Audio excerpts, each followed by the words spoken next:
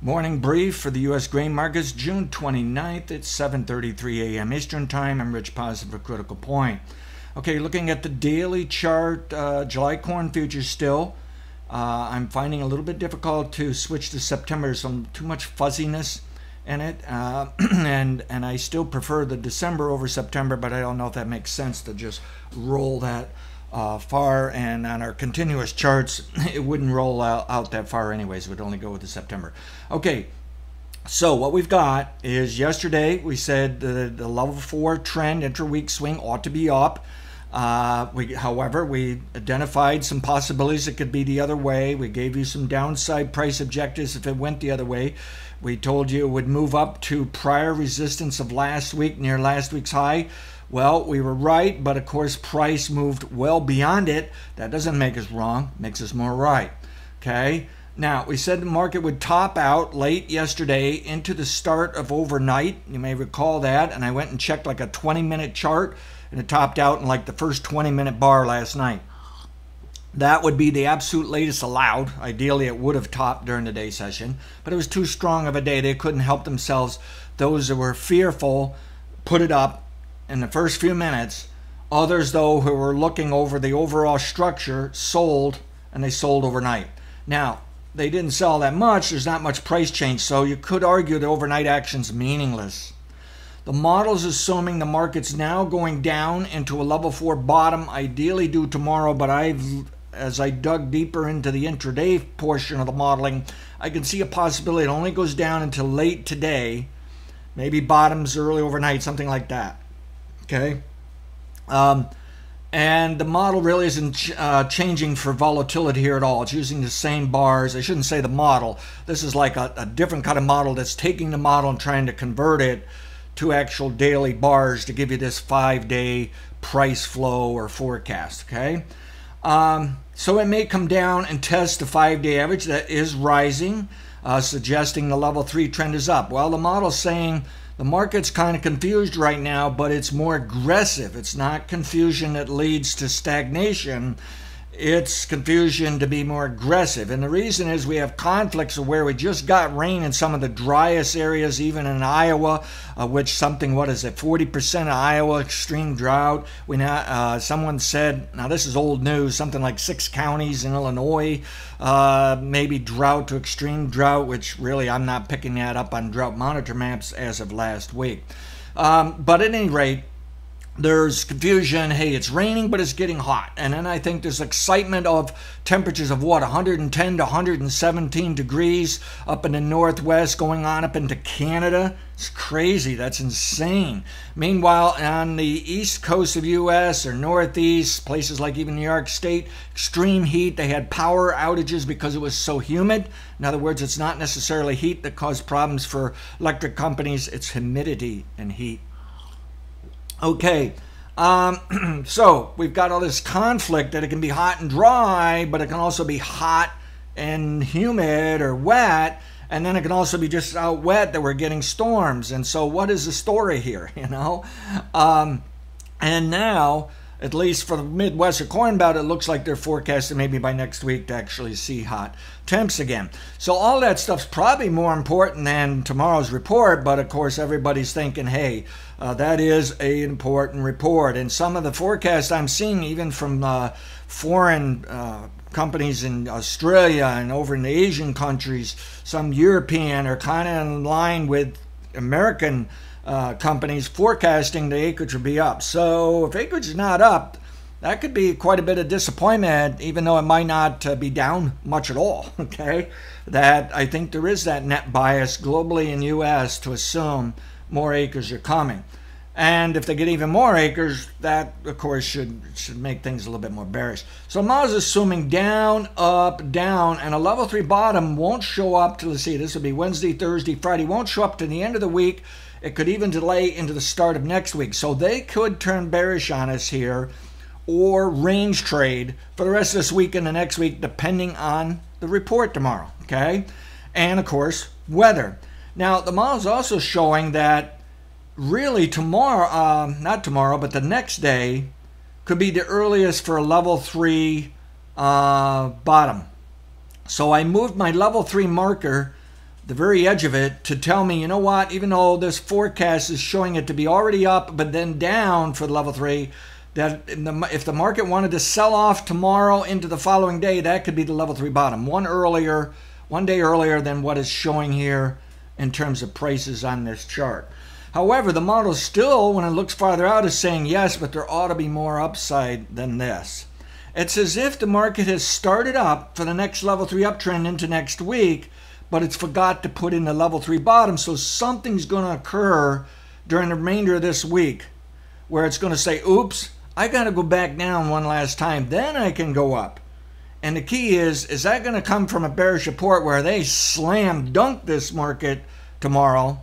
Or is it going to be more of just some consolidation, modest pullback here, maybe some weather interferes, and then eventually resolves where indeed they take it higher?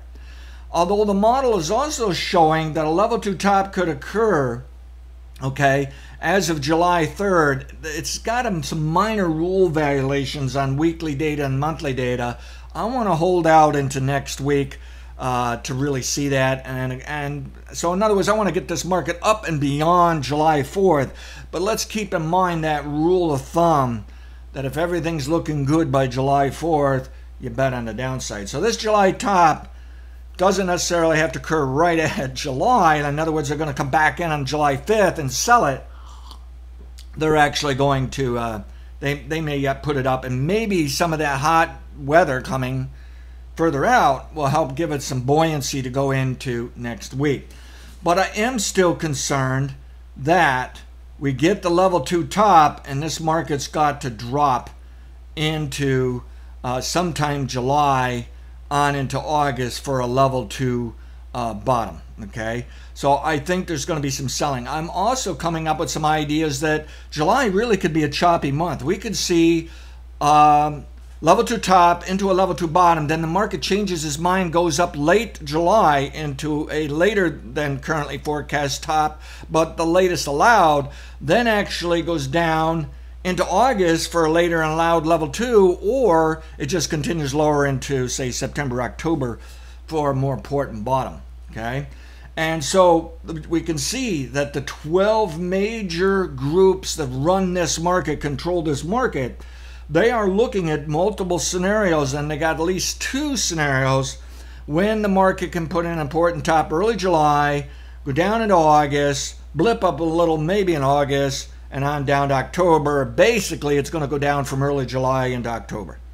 The other scenario is saying it's probably going higher into late July, or weather's going to make the market change its mind and go higher into late July, then it's going down into October. That kind of scenario. All right. So what else do I have here? Can I show you something on a weekly chart here for corn? This is a continuous chart still operating off the July. And what it's suggesting is chance to be higher in the next week and then lower into late July, probably a little bounce in August, and then lower still, probably going down to $5 to $4.40 by the time we get into harvest. Okay. Now, again, there's alternate scenarios, however, that could suggest, man, this market's going higher in August, September, because boy, it did turn off hot and dry. Man, we got slam dunked on the yield. I'm still not seeing it, but it makes me nervous how dry Iowa is right now. And then to hear stories, it's starting to creep maybe further east. Okay, so again, it all boils down to weather, but the current best forecast is this market's going lower into late July, perhaps early August, might pick its head up a little bit, and it's going lower into October. Now, what can I tell you for just near term? Basically, I don't have too much to show you for upside objectives here. When it took out that high, it did say, well, this thing can rally to about 687. It can rally to a little over $7. But the problem is it didn't properly put in a level 3 bottom, so it can still set back. So maybe it's on its way to $7, but in the next few days, it ought to pull back some.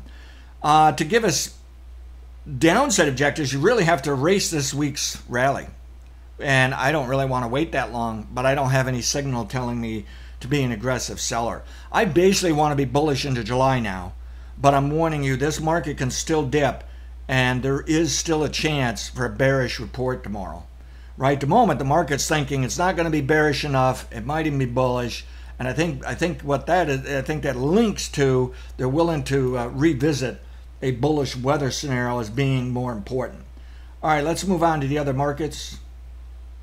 And I don't know how accurate this is going to be. This is the soybean market daily chart, July futures. Not enough selling, and on cyclical basis, not enough buying and selling to really put a level 3 bottom. It's almost, once again, it's like forgetting to put a level 3 bottom. It's getting too bulled up. At least they're retracing this, and I think they're going to retrace it in tomorrow. I don't think this 5-day forecast is right. I think it's going to do something like this. I think the model's just a little bit of a ahead of itself, but I do think that if it could at least go into a bottom tomorrow, maybe I can show an early level 3 bottom. It really, like corn, should be out here, meaning there could still be considerable downside that they don't like the acreage report, or the weather backs off again on future hot temps. Ideally, though, it should still bounce into next week for a level 3 top, okay? And that may be our level 2, and if it does not bounce much at all, unless it turns hot and dry in July to actually create the level 3 top that's due late July, create it to be higher still, so that it then extends or delays the level 2 top into late July. Unless it does that, it's just an outright bearish scenario, I think, into late July on into August, and something similar to corn. It is hovering around the 5-day average.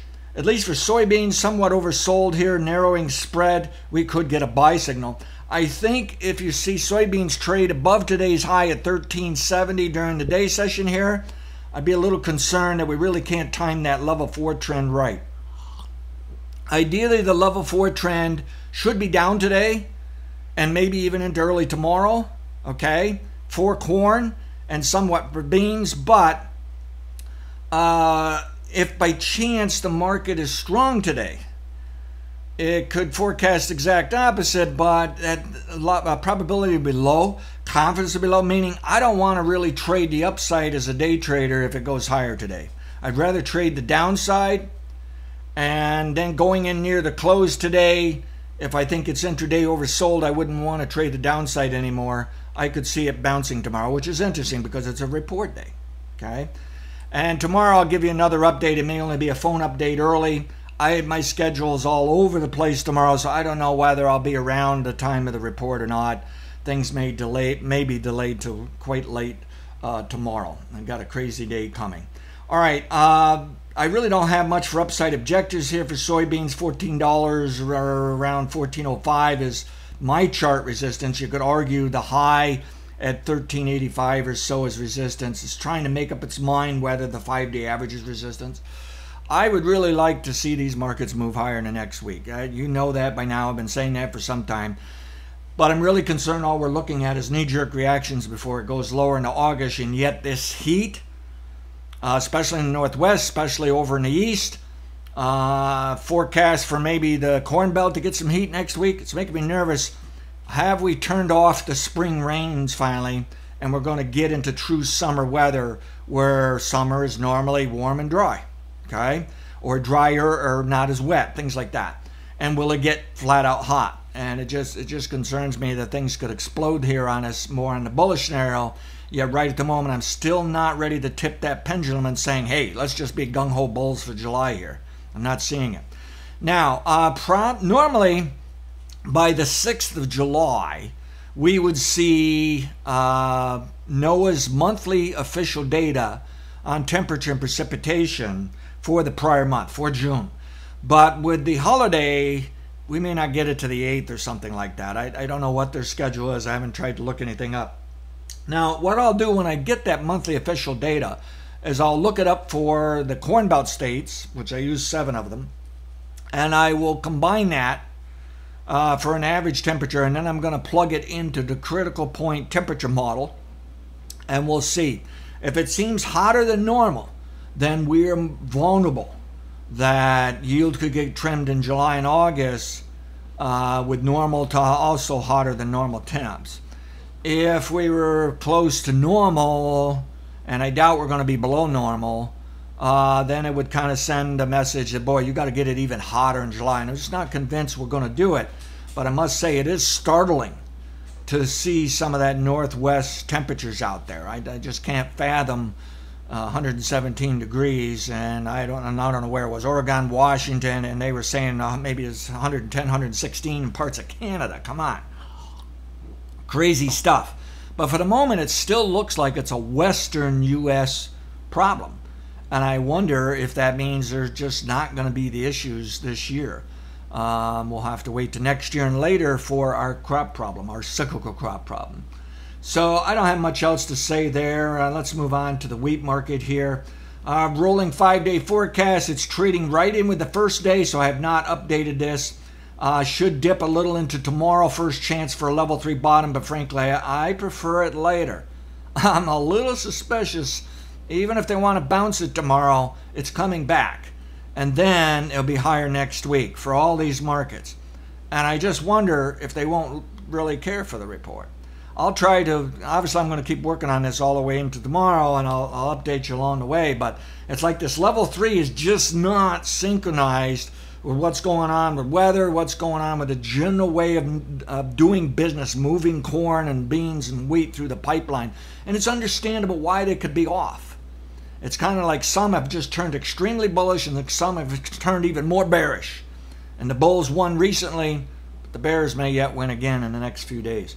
So I really think this market needs to just kind of coast into the report, and then we'll see what we get. It can go either way for a few days after the report.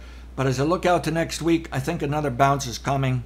And I just would love to see some strength here into early July for that level 2 top. 5-day average is nearby resistance. It's showing this market can bounce up to recent resistance around 673 for the July Chicago SRW market. And this market's oversold on the daily stochastic, rolling towards a buy signal. I think this is going to work for a bounce into early July. What I don't know is it going to be higher a few days after the report or lower, and then of course which way is it flipping the day of the report. At least for today, I think they're going to sell a little bit of grain here and back this off a little bit as they try to wait on the report. But if you see a new high for today in any of these markets, I'm unwilling to buy it from a day trading point of view because it's really not doing what it should do. So I wouldn't trust it. It may be a sign of strength and it's just going higher into tomorrow. Okay, so all I would say is you need to be even quick and nimble and faster, I think, if trading to the upside. Otherwise, I'd probe the downside a little bit today. But again, I'm not so sure there's a lot of downside here because we do have some conflict in this weather where it's actually hot and wet. That's how I view it, even though we know there's a lot of ground out there that it's dry, and I'm sure there's being a bit of an impact. The outside markets don't matter. I don't think the foreign global markets matter. They're pretty much watching U.S. And I don't think the dollar matters. I don't think the energy markets matter. It's all about tomorrow's report and what's going on with this weather. And I think the weather's getting a little bit crazier here, where it's like it's getting even hotter, yet there's been rains, and there could still be some rains. All right, past results are not necessarily indicative of future results. Have a great day. Thank you.